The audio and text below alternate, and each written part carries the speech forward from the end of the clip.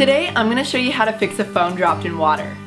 When your phone is wet, try not to push any buttons. This could permanently damage your phone. You want to carefully remove the battery and then the SIM card if the phone has one. Wipe away any excess water on the phone with a towel.